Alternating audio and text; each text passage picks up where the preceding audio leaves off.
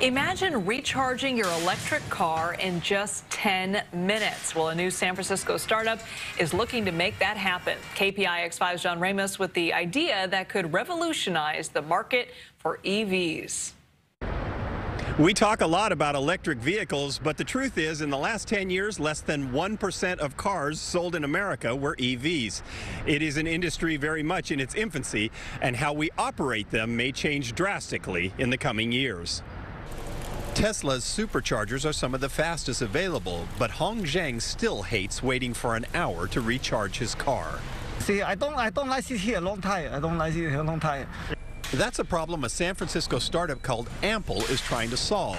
They've developed an automated station for swapping out depleted batteries, replacing them with ones fully charged.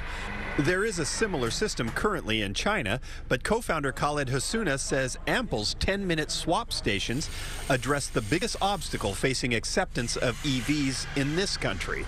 It's very simple. It has to be as good as gas. It has to be as cheap, has to be as fast, has to be as convenient. The depleted battery modules are recharged at the station at a slower rate, avoiding the high cost of high-energy fast chargers. Hassouna and co-founder John D'Souza are marketing the technology to fleets initially. So for the fleet, we don't charge them for any of their swapping stations, so they get all of the infrastructure for free, and what they pay is they pay on a price per mile that's comparable to gas.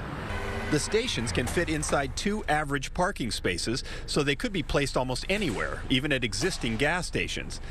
And because they don't require any on-site construction, the founders say a city of San Francisco's size could be outfitted with EV infrastructure in 5 to 6 weeks' time.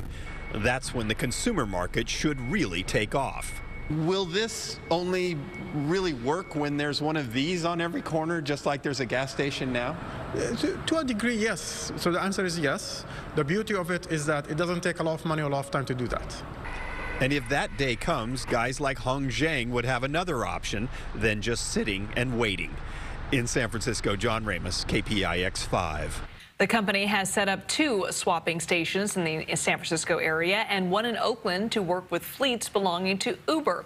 They expect to open 2 more in the coming months.